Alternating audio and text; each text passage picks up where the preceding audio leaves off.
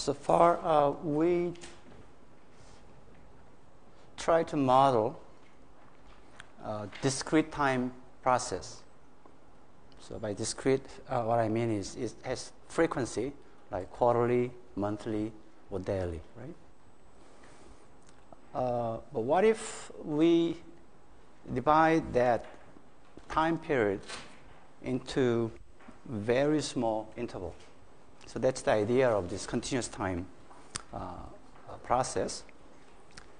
And here what we see here is this is the stock price, let's say today. Okay?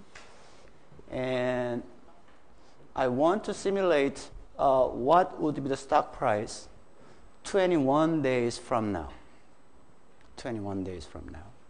So from here to there. Okay.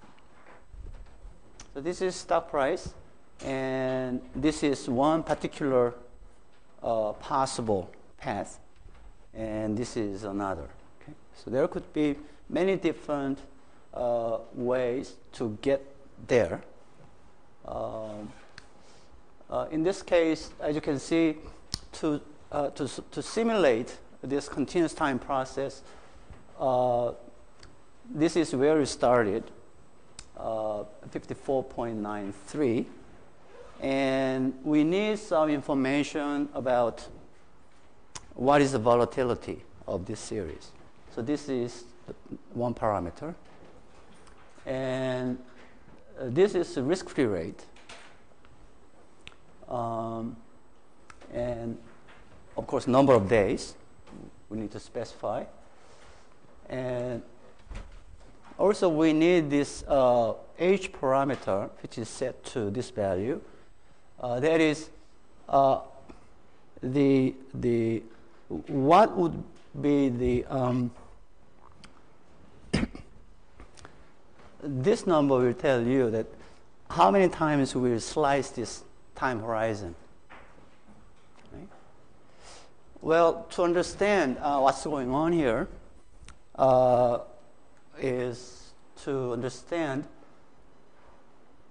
continuous time process. So in this example,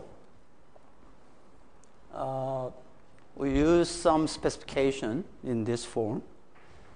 And this is quite general representation of what you see from there as a risk-neutral process. But in this case, usually when we use notation D, that's the derivative, right?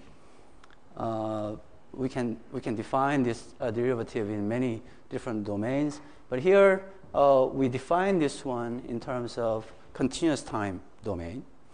So we call it a stochastic differential, not just regular differential. Okay, stochastic differential.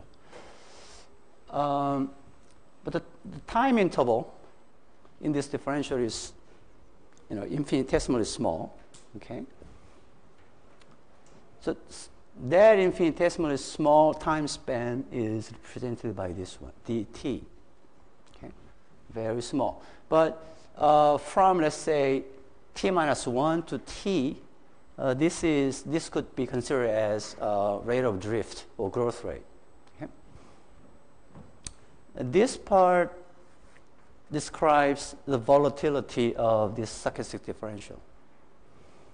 This part. So in the previous notation, it was sigma. Okay, sigma. And in the previous notation, it was R, risk-free rate. And this one also expressed in terms of stochastic differential.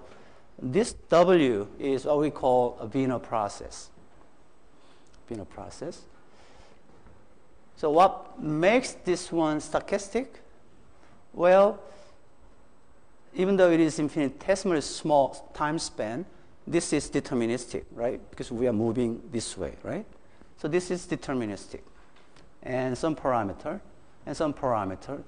So the reason why this is stochastic is because this stochastic differential is stochastic. So we'll start with learning more about this W first, okay, and then go back to that problem. Okay.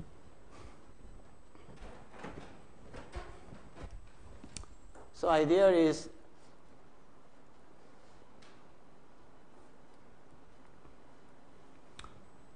for the time being, let's ignore this part of what that is.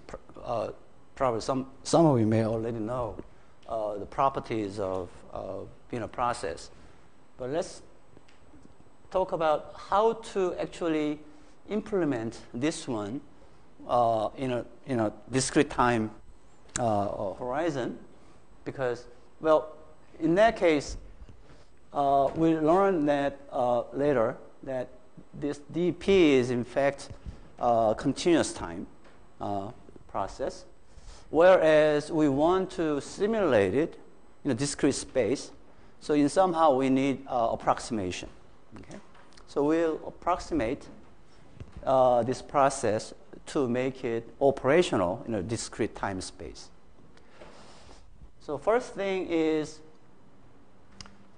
if our discrete time interval is defined over 0 to cap t, we divide this interval by some small number.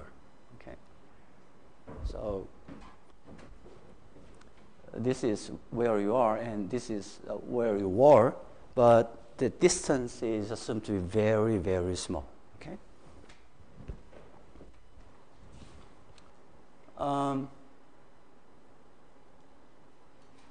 So your time from 0 to cap t is divided into small interval where t sub I, particular t sub I, is simply where it started, and then how far from it, and then that's the increment. Okay. So this is one way to generate this one, where this is in terms of continuous time, but it is approximated as some discrete difference, although the interval is very small. And then this one, stochastic differential here, dW, is simply the location of W at this time period subtracted by the location of W in the previous period. Okay. So without knowing much about W, but conceptually approximate this small quantity as U sub I. And then this is where you started, say stock price at T sub I. And then this is the small increment, dt. Okay. This is some norm function. Okay. And this is also some norm function. And then this one enters right there. So if we know, well, this is something we can define, relatively easy, right? 0.00001, some small number, right? It's easy part. In some application, previous application, this whole part, it was simply risk-free rate, like interest rate paid on 5-year government bond. And this is the volatility, sigma. And if we know what this is, and if we can draw effectively from some distribution, this U sub I, then known number, you know where you started, so you can recursively calculate this one. Okay. This interval in the previous example was pretty much less than a day. So if their interval is about this, here this interval is very much smaller, much shorter period. Okay. So what I did in the previous example was this one. So let's focus on what this is. Okay.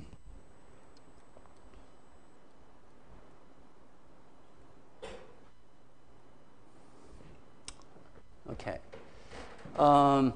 So our starting point, well, this is actually the way we had it, but we start from here. The Wiener process, or the different name, standard Brownian motion, is a stochastic process, so denoted by W. Okay, and this is a location, and location is defined between 0 and 1. Okay? 0 and 1, unit interval. So location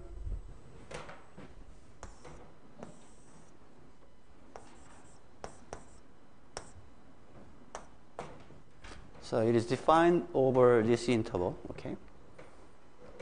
What is the starting point? Starting point is 0. Okay. And then it will move right there. Okay.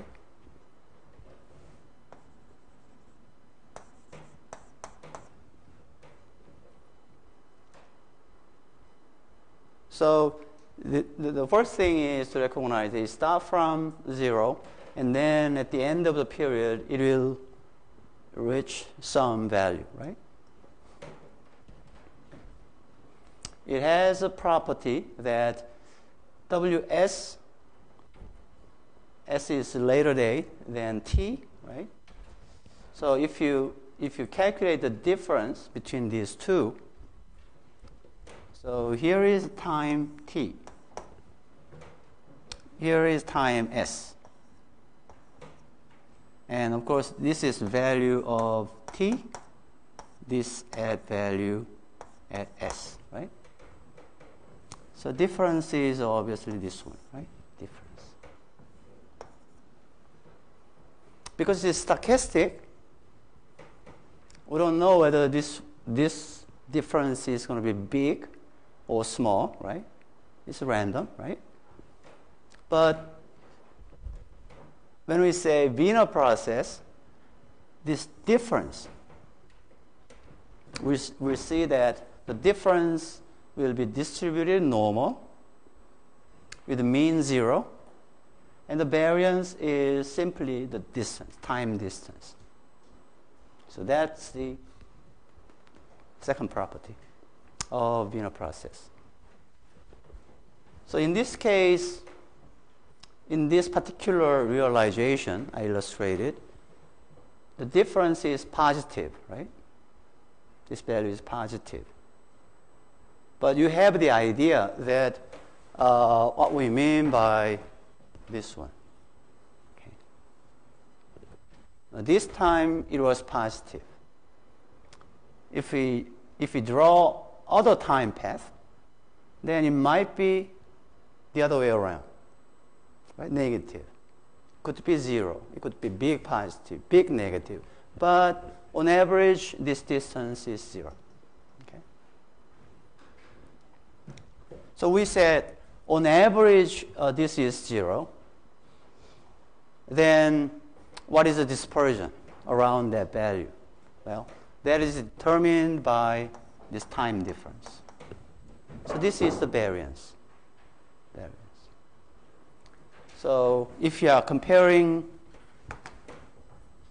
this value and that value, the difference, of course, there's more chance that the difference between these two could be away from 0 has to increase, right? So it could go this way, right? It could go this way. So the variance depends upon the time between two periods. And WT is continuous for realization. Okay. So that means there's no jump. Okay. Next value, jumping to this, there's no jump. Okay. It's continuous. Okay. Then you can see that this is actually where we are headed. It says difference between these two values, on average 0. On average 0. Right? And the variance between these two is time difference. Time difference. Right? So in our notation, H, time difference, right, is this small number H.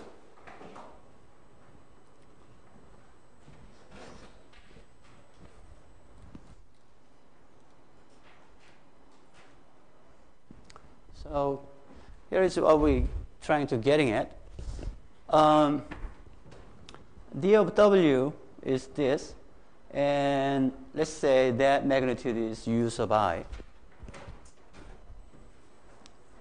If we assume W is a Wiener process, we know that expected value of this is 0, right? And the variance is, of course, time difference, which is H in our notation, right? Well, then, how do we draw this one? We need to draw from some distribution, right? And so we know loosely what this is, which is this one, right? When this distance is very close. So as long as we know the distribution of this one, we might be able to simulate this one. Right? According to this property, it says it is distributed normal. Right? So if we can be confident about this property, then we are done. Actually, this is very simple distribution, so we can draw numbers easily. Okay. Now then, how do we draw this property? Here is the argument. Suppose that we have some A of t, it could be epsilon t, normally distributed with mean 0 and the variance. Okay? And suppose there are the sample size is cap t. And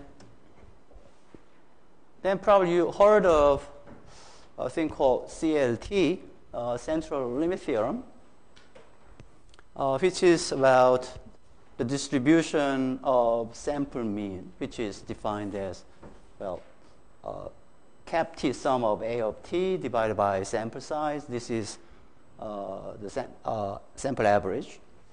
And the subscript t means we have cap t number of observations. Okay. Central limit theorem states that sample mean of something multiplied by square root t, which is sample size, will have a limiting distribution in the limit. So when sample size cap t increases, what is the distribution of this one? Scaled by square root of t.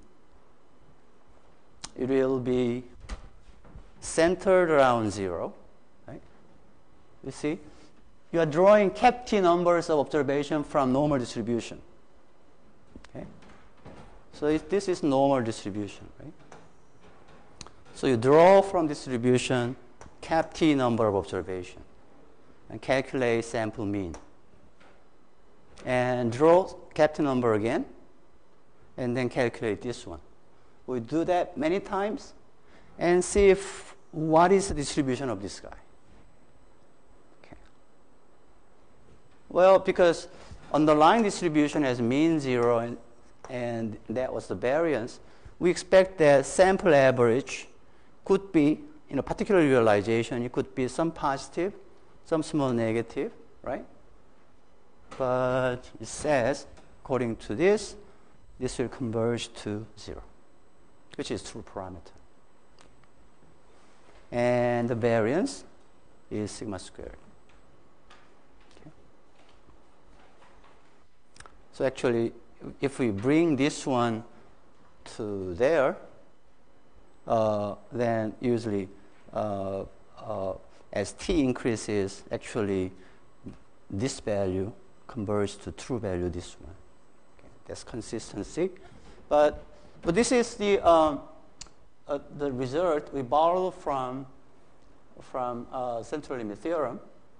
Well, the reason why central limit theorem is very strong in statistics is sometimes we don't know where this came from. We don't know this. Okay? But if you have unknown distribution and draw numbers and calculate mean and do it many times, draw distribution, then that will have distribution. So without knowing any distribution or assumption, you can still start from somewhere, right? So that's the power of central limit theorem. And the proof is usually just half-page long proof. Okay. So we borrow this one. And now let's construct here x cap t of r. The notation looks awful, but it's very simple scheme. First, the r is a location. So we have observation cap t of them, and we try to map it, these numbers, into this interval. So that's first thing we're doing.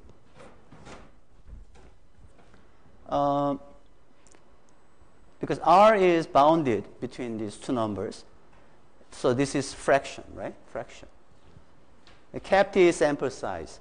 So if r happen to be 1 times cap t is just simply adding everything and calculating average, right? But this symbol, square bracket, is doing this. If r is, let's say, 0.101, then what this thing says is if we have, let's say, 100 number of observations, cap t is, so in this case, 100, so the value is going to be 10.1, right? 10.1. And this symbol will return you the floor. So get rid of this 1. So instead of 10.1, this is 10, right?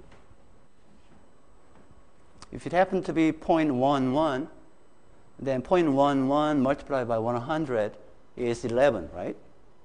So 11. But notice that from this number to that number, there are small intervals, right? So if it increased from 0.101, 2, 3, 4, 5, 6, well, as r increased that in that fashion, still you are adding number 10, right? And then when it reached to 9 and then 11, right? 0.11, then it changed, right? So let's, using 100 observations, now we are creating this sequence starting from R0 to 1. Okay. So this is one particular example when cap t is assumed to be 50. So assuming this one is 50, and as you can see, there is a kind of steps, right? Steps. If we increase this number, cap t, from 50 to 100, this is what you see. If you increase that to, let's say, 400, this look more like this one. More like this one. Okay? So let's learn a little bit more about this quantity.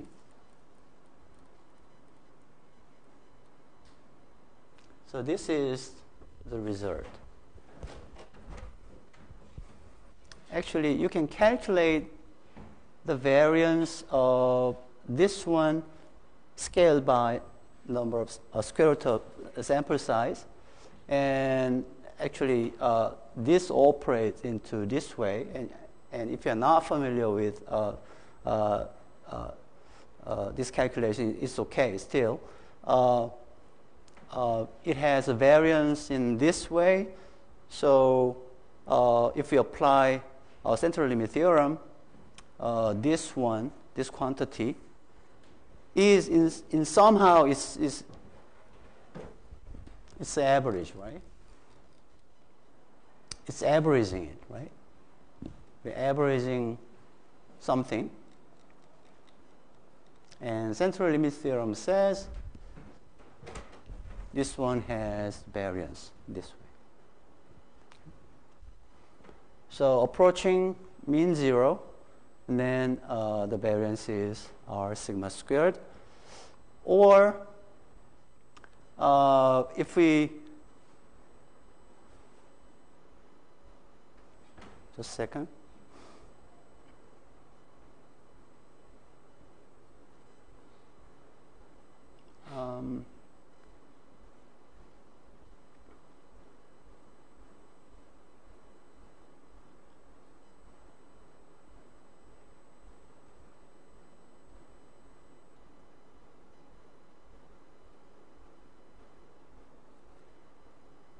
I think my notation is a little screwed up here. Just a second.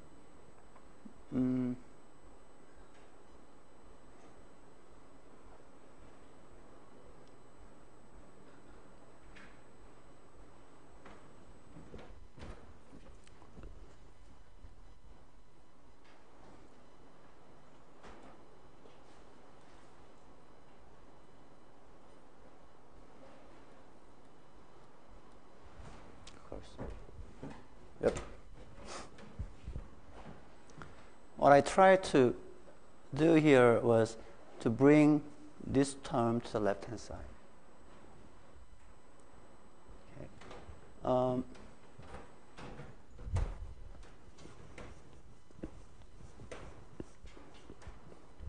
Suppose x is standard normal.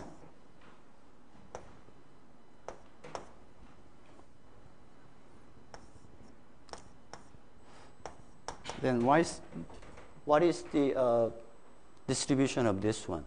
We scale that by some number, sigma. Okay. Then what is expected value? Because expected value is 0, right? So it's going to be 0, right? What is the variance of this? The sigma squared and the variance, which is 1, right? So sigma squared.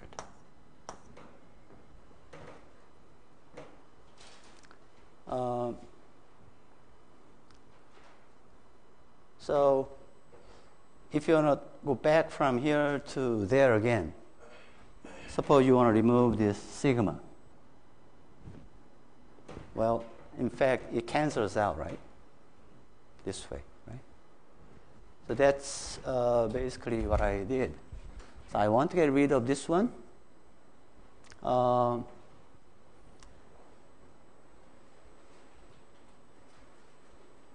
So by bringing this term in this way, I should left with small r, right? Small r. So this is typo. Right? That has to be 0 and r.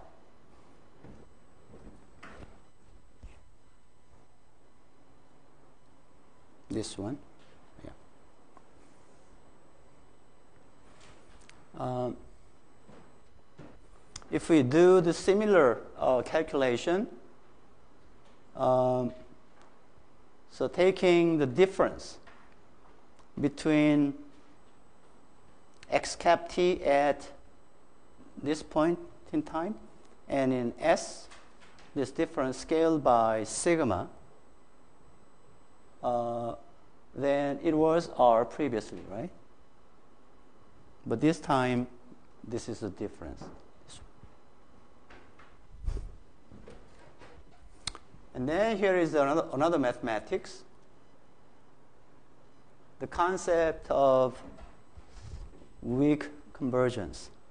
And if we increase cap t to infinity, and basically this quantity converges to what we call Wiener process.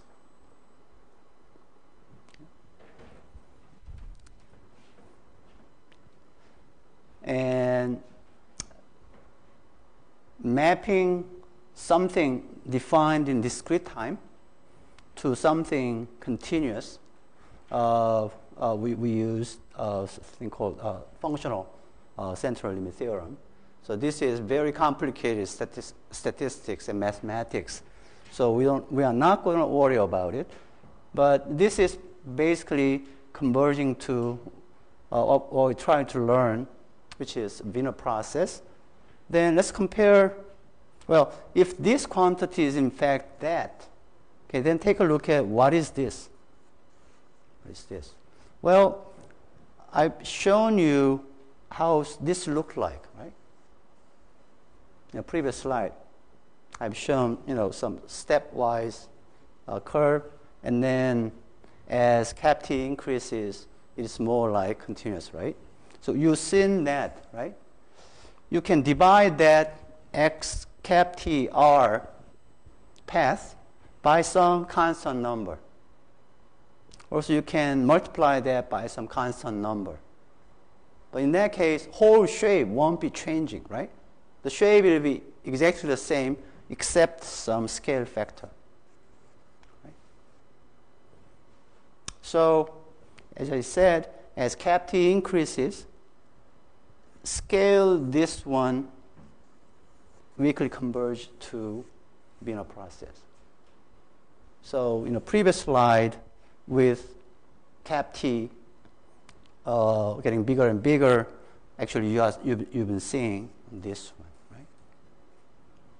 But here, the scaled xt has what? This one. And of course, the linkage between this term and this distribution is from central limit theorem, right? Central limit theorem.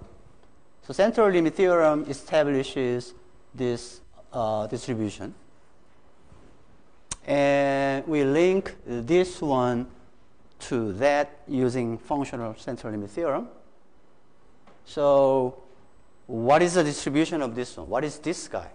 This guy is something distributed normal with the mean 0 and the variance r. Variance r. So now we know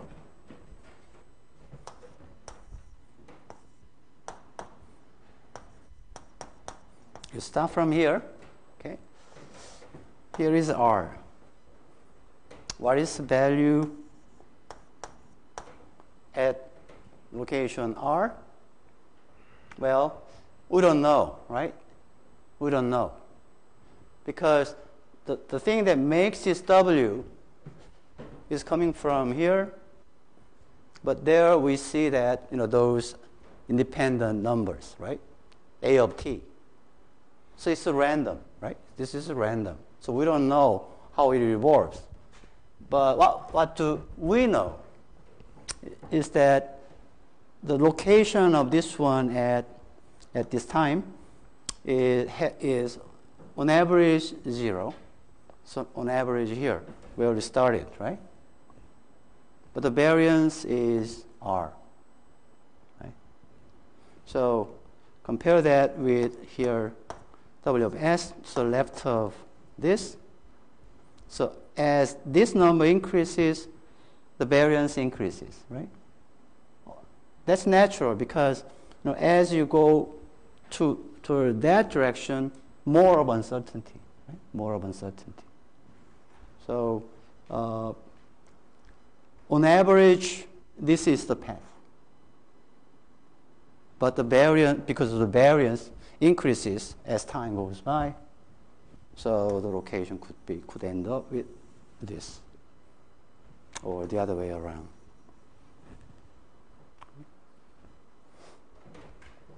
And this particular realization that is normally distributed with mean 0 and the variance R. So this guy normally distributed with mean and the variance S, right? How about this difference? So W R W S, that is distributed with mean 0, variance,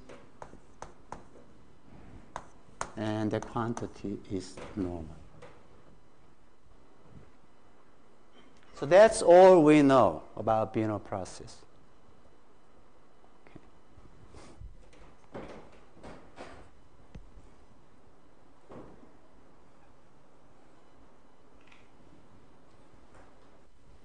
So this is the thing you remember.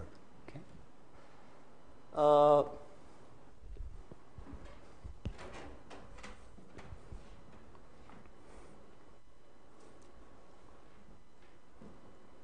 If R equals to 1, if R is 1, then adding up to there, right?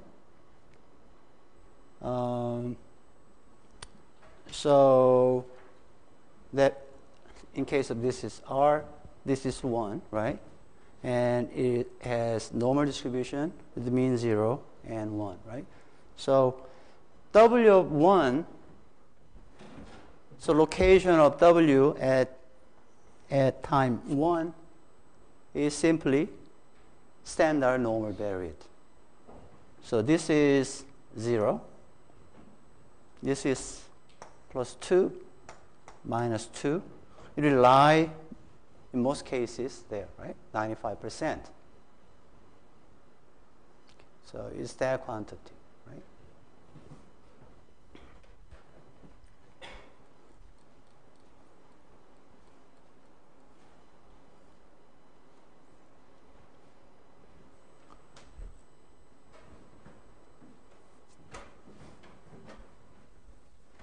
So the way we generate, let's say, stock price, this representation is known as geometric Brownian motion, which is the starting point well-known formula derived by Black and Scholes to price option. In pricing option, call or put, Black and Scholes assume that underlying stock price follows geometric Brownian motion. But here, well, usually, the reason why it is difficult to predict future stock price is we don't know. We don't know expected return, right? Expected return.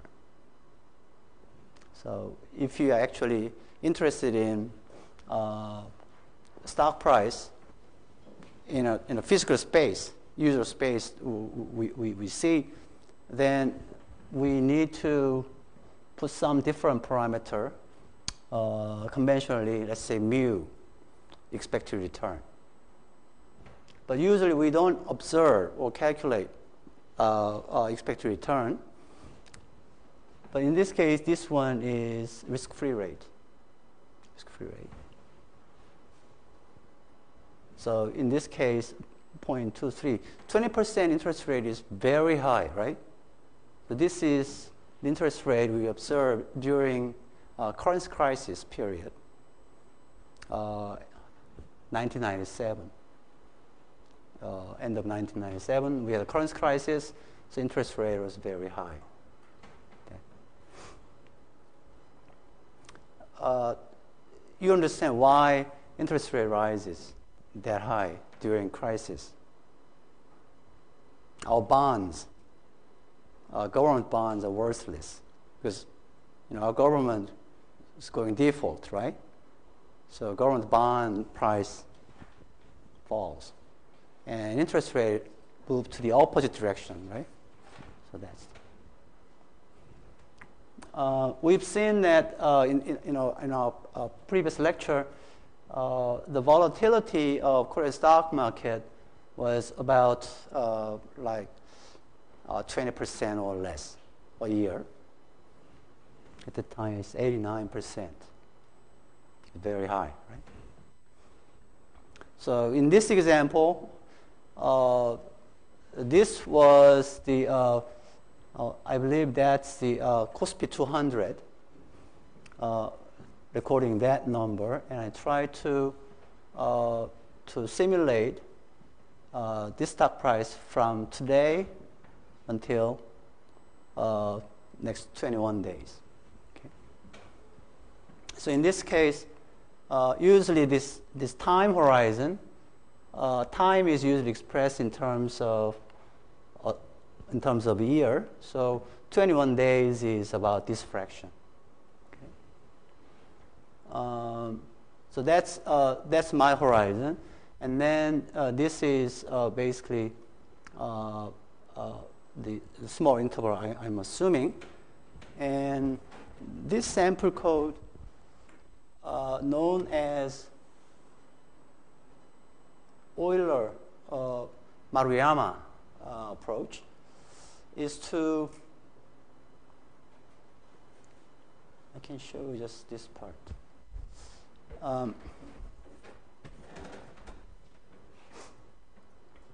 Looks very complicated, but this is where we generate these numbers.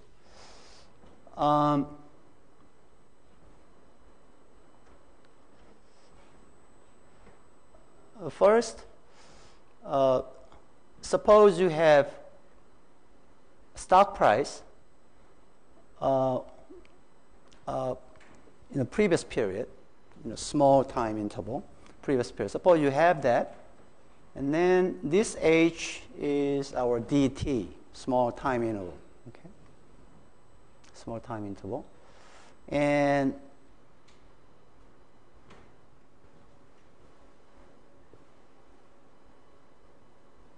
what was A? Oh, what was A? This one. This A function is right there. Okay. So this is previous stock price. Previous stock price. It enters as P. So P times R. P times R is returned. And then this B function, when you receive stock price, that times sigma. Sorry, that price. That is returned. And then this U.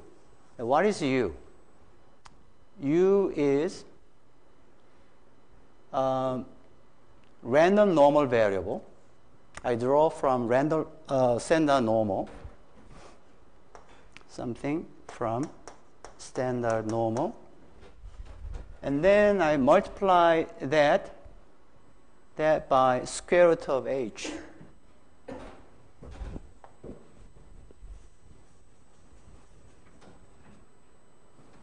I multiply that by square root of H. So this is my approximation for dW. So let's see whether that's the case. Well, a dW was WT I plus 1 minus WT sub I, right? Small interval. This small interval, H was T I plus 1 T sub I, right? So this is small interval. It's dt, right?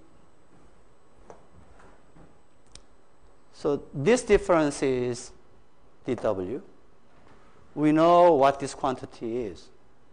It has mean 0, and the variance is time difference, right? Which is H.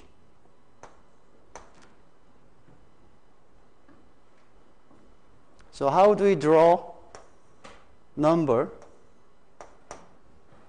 from here?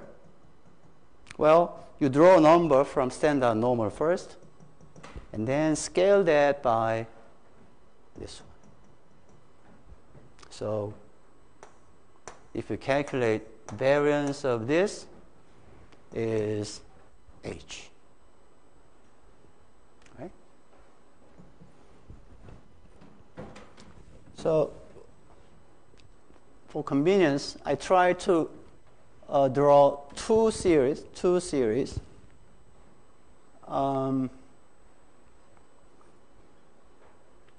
So code look awful, but basically it's calculating this one recursively.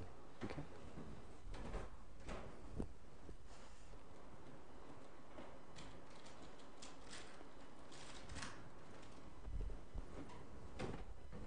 So ds was that r times s. That was our a function, and this. Sorry, we missed here s.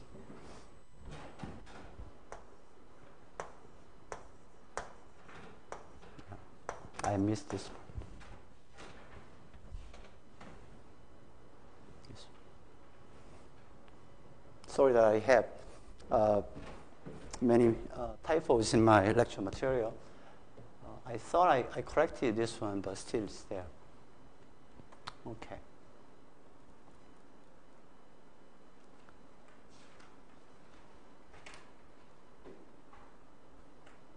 So what I did here actually is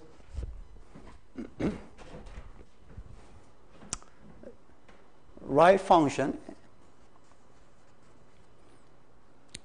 somewhere, okay, that receives initial value, initial stock price, and then a function that defines this part,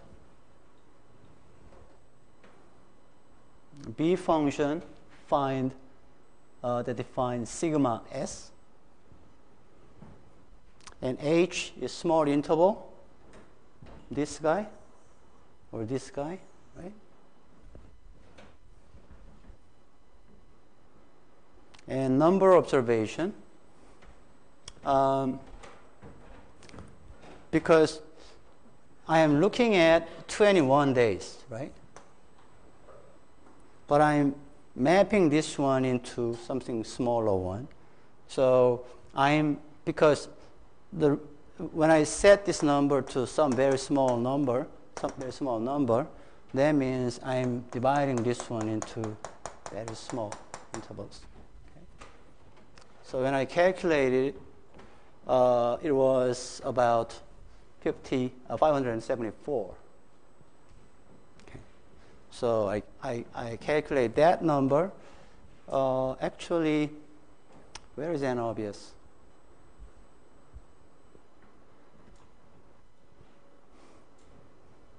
This is excellent work of my textbook editor. So when I gave this file to my text editor, the publisher, they edited in this way. Of course, I don't know why. Tau was meant to be 21 divided by 365. So she removed this slash. I don't know why. H is correct. So what is number observation? Well, this tau, 21 over 365, divided by H, this one, to calculate how many. So that turns out to be 574. So this was also her souvenir, my editor. Okay. So So this is number of observation calculated in that way, tau divided by h, and then number of series, let's say 2 sequence, 3 sequence. Okay.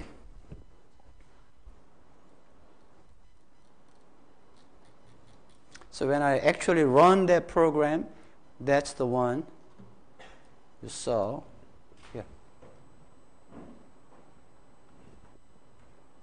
Okay. So let's play with it. Let's see what it can do.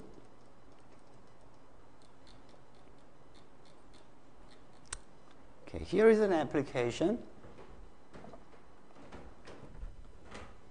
We start from the assumption, stock price.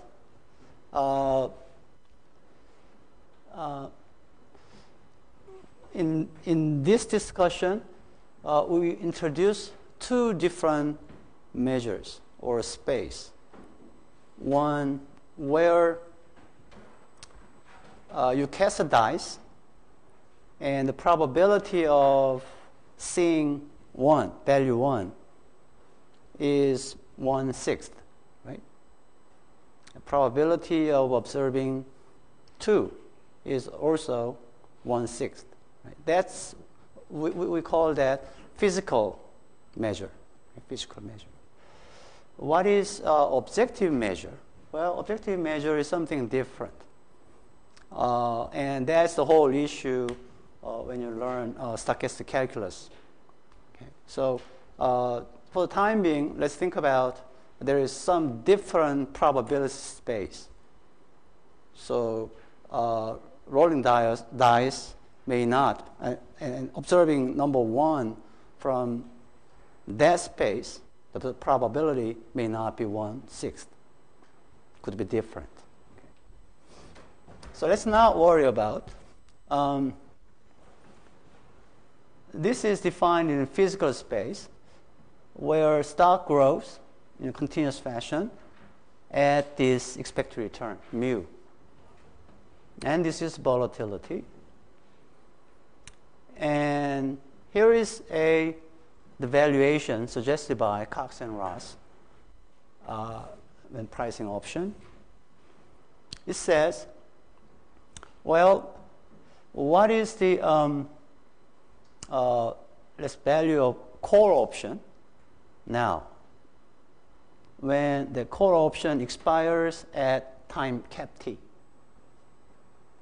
Okay. So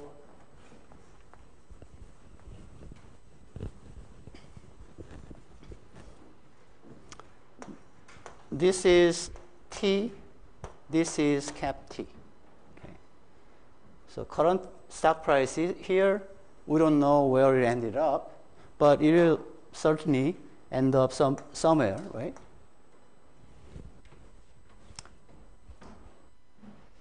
It says this is what we call exercise price or strike price. So exercise price could be here. So call option is right to buy this stock at that price at maturity. I can buy this stock at this price at cap t. Okay. What if actual stock ended up higher? Well, then I can buy that stock at this price and immediately sell it at this price, right? So this is the value I get, right? Right to buy and sell it. If I observe this, unfortunately, this is a loss, right? So in that case, I wouldn't exercise my option. I'll just forget about it, right? So there is an opportunity, and there is no downside. But that kind of product, option, what has to be the price of that kind of right to buy at small t? That's the option pricing, right? That's pricing. According to Cox and Ross, well, if you know cap t, the value of S at cap t, this is known number, S small t. If this is positive, then a max of that is this number, right? If it happens to be smaller than x, then this is the max. Right? So calculate this max, and then take expectation. What is expectation? Well, collect all likely things, sum it over, and divide that by number of observation, right? That's average, expected value, right? But this value, if this is positive, this will happen at time cap t, right? Cap t. So you have to discount it back to where you started, right? Because trading of this call option occurs at small t. So discounting this one all the way back to there is the first term. This term. So this is time difference in terms of annual. So in our previous example, this is, let's say, 21 divided by 365. Okay. And then discounting back, right, in a continuous time fashion. But this number, R, is not that one. Okay. Stock grows. And you will earn or sometimes lose, right? So we think about expected return on stock. And that could be mu, right? But we don't observe this mu. We don't observe this mu. What do we observe? We observe risk-free rate. Okay. So, because we know that number, we want to apply this small r. But this one looks risky, right? This one looks risky. Something that is risky, this risky outcome, cannot be discounted back with risk-free rate, right? That's not matching. Right? So this is the clue. This is the clue. This is not stock price at cap t. This is a stock price from this process. We are converting the space from this physical measure, physical space, to something called risk-neutral space. Where by risk-neutral, what we mean is there is no risk. Risk is irrelevant. If we can find some relatively,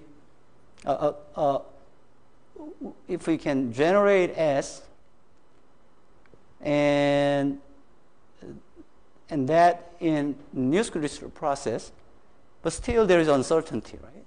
Still uncertainty. But in this risk-neutral process, S grow at this rate R, which is risk-free rate. Okay, and then this whole thing is about, without knowing true S cap t, if you know something, you can tell something about S cap t star, like this one, then calculate this one, simulate this one many times, and then take the average, and then discount it back with known value R.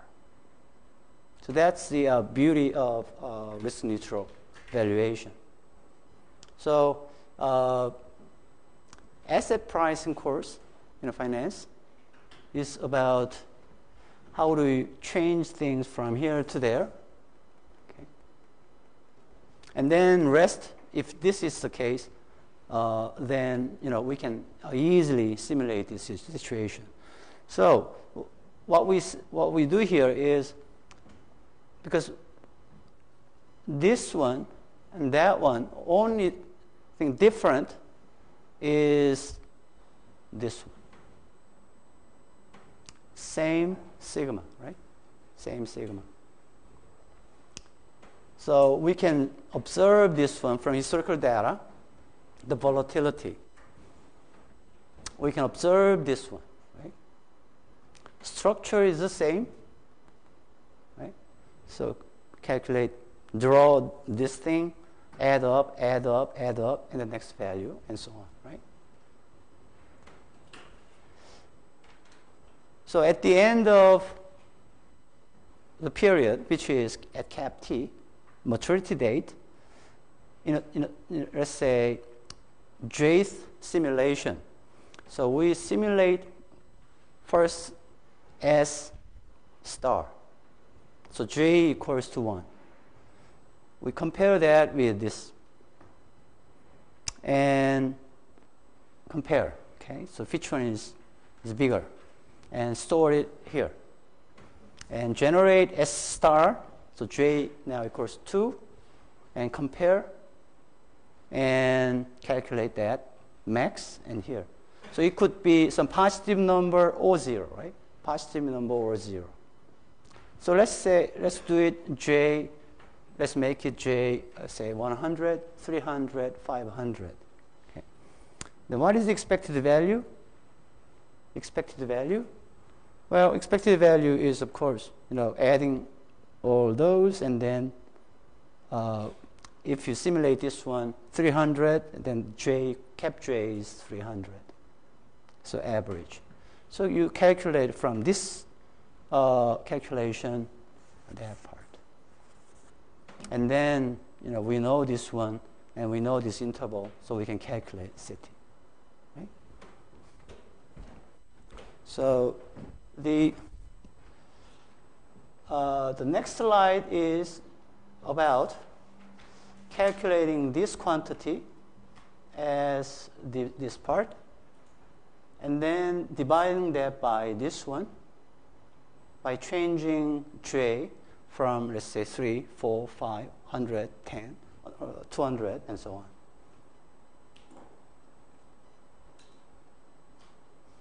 This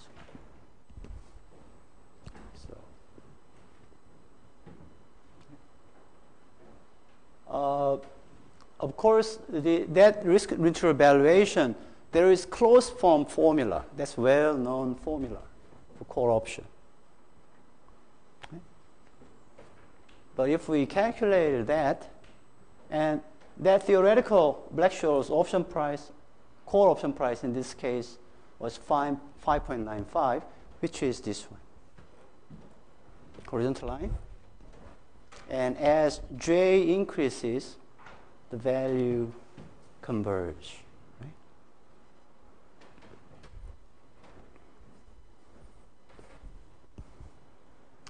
So why do we do all this trouble simulating numbers, j times, and doing this when you know this theoretical price, which appears to be very close? Well, in this case, it may not be, that may not look that, innovative. But when people thought about the pricing problem of this one long time ago, early 70s or prior to that, well, it was very difficult mathematics. Still, I think, many scholars in business school still don't know how to drive this closed form solution for a call option or put option. But even though we didn't know that, this simple valuation framework with simulation, you can get that. Okay. But still, sometimes the problem, well, actually,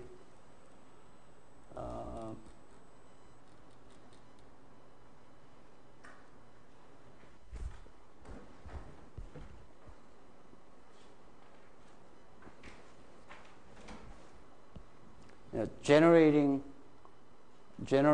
a stock price sequence, and then calculating intrinsic value, and then calculate maximum value, and do it J times, and then discount it back, and basically it's not that complicated problem. But think of doing this, the power of this. Suppose this X strike price, in this case it was known, right? Known. Suppose X is not known at small t. That's possible, right? So suppose X is not known, but some particular option could be like, if this is the case, maybe the highest price marked during this period. Well, we don't observe this one now, right? But it's plausible, right? So as time goes by, if you look back, and there could be some peak, right? That could be your X, right? Well, without simulation, pricing that kind of option could be very difficult, right? Because we don't know this one, right? But when you simulate this S star in risk neutral space, because you're simulating this number and you observe this, right? So in this case, your intrinsic value is negative. So maximum is 0, right? In other simulation,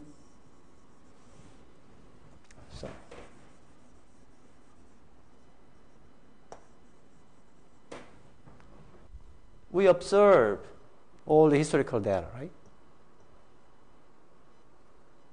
So if you have to write your theoretical model that consider all those possibilities, it will be a very difficult task. But in simulation, because we see that, then we might be able to evaluate. Right? So many of the valuation model these days, derivatives gets more complex and complex. In that case, this kind of simulation technique could be very powerful and useful.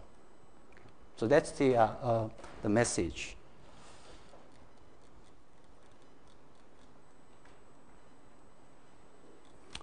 Okay, we'll get back to the application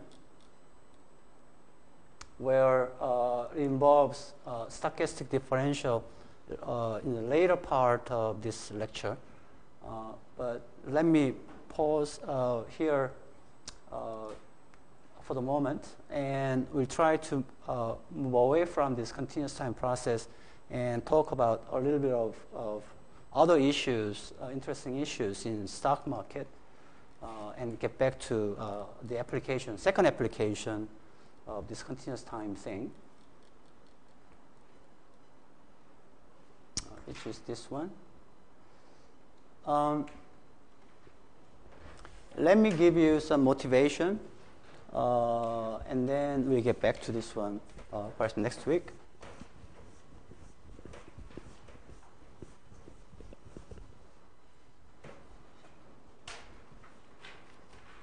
Suppose we have a return. This is log return. So this could be monthly return or annual return. Let's say this is annual return and last year's return and so on. Okay.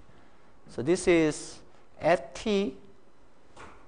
So it's actually adding continuous compound return over k period, right? So K years.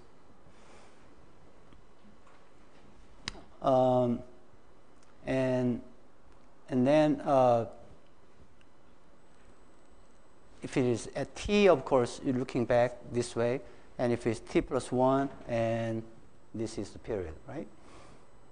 So using RT sequence, suppose you created RTK sequence. What is the variance of that? The variance of, let's say, single period return is, let's say, sigma squared.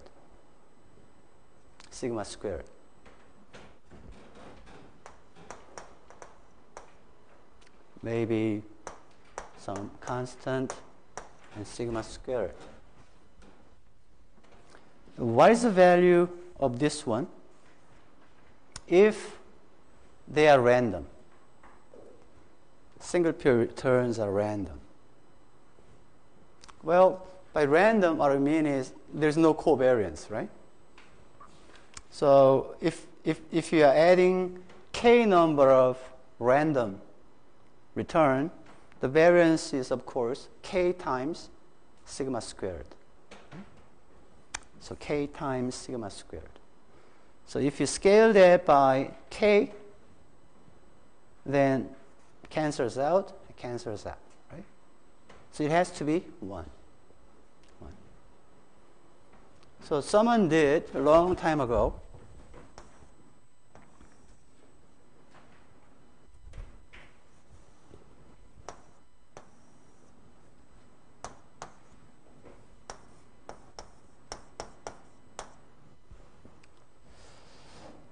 So if it is 1,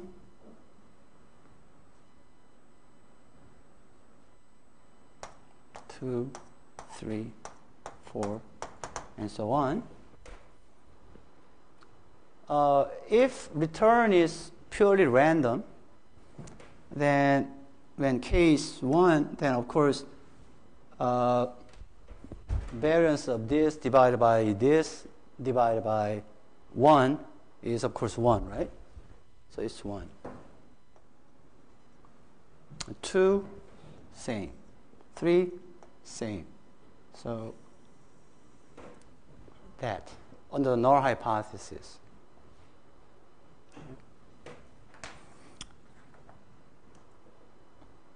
But when a group of scholars looked at historical annual S&P 500 index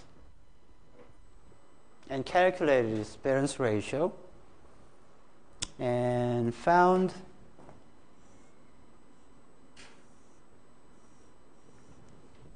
this pattern.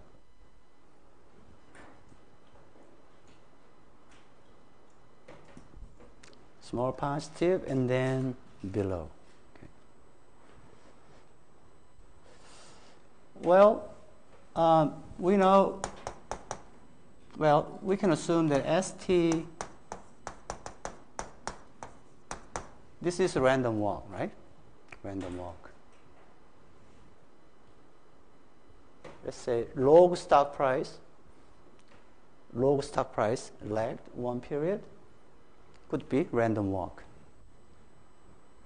Alternatively, log stock price could be epsilon t. And pi being less than 1. Okay? Could be close to being 1, but less than 1.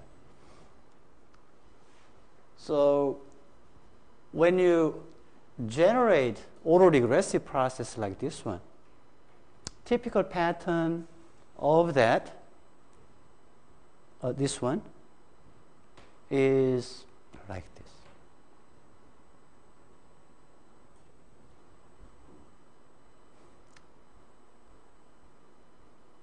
So by observing from historical data this pattern of variance ratio, a group of scholars concluded that stock price is not this.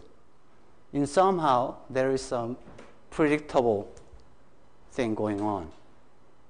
Of course, they don't think stock price is following autoregressive process like this.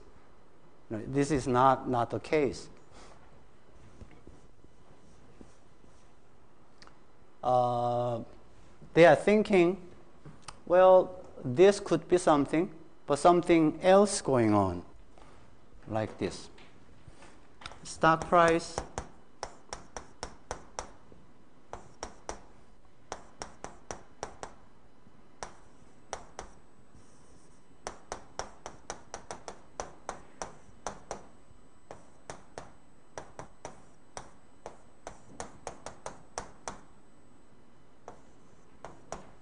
we've seen this model.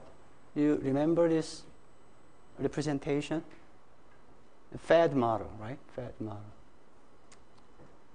So log stock price has a fundamental value following random walk and some cycle, which is this, for instance. Okay? If there is no cycle or Fed, it drops out. So this is the same as that. So stock price is random walk, right?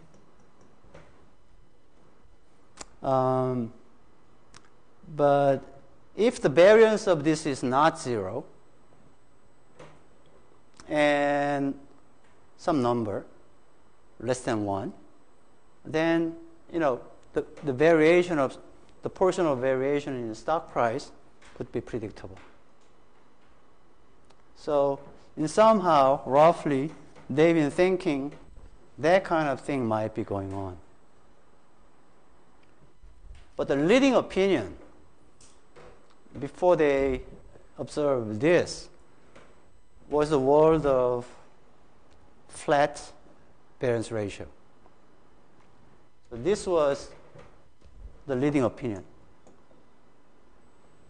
This was the leading opinion. Okay. Now they are thinking this.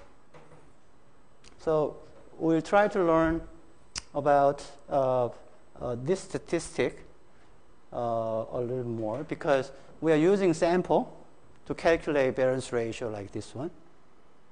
And because it's calculated from sample, this is statistic, which is random, right?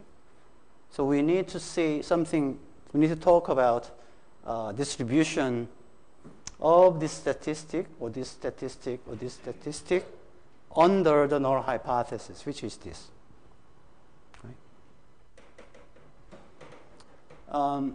Well, since I thought about this problem 30 years ago, I thought this is really the case. But I don't mind accepting actually this is going on. Why? Well, there may be something going on which is predictable, right? This is predictable part. But if the variation of this one is very close to the variation of S, and if this is very small, then even though it is predictable, they may not be economically significant, right? So that's my current opinion on this problem.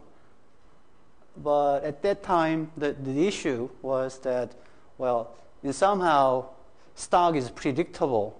People were amazed, literally amazed.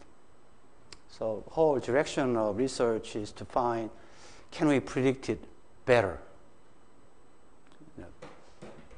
Even beyond that problem, predictable versus unpredictable, beyond that, they are looking looking ahead, the better way of predicting stock price. So we thought that, well, that's wrong direction and waste of research effort. So there has been a big debate. So let me introduce that a little bit more in detail when we meet next time. So this is what I have to say for the day. questions?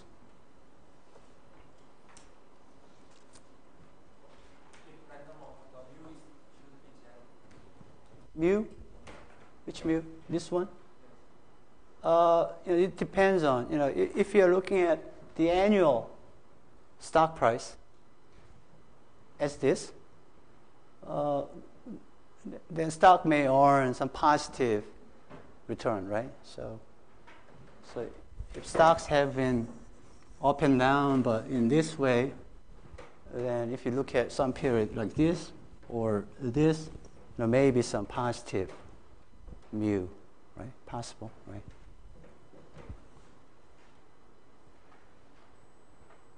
Anything else?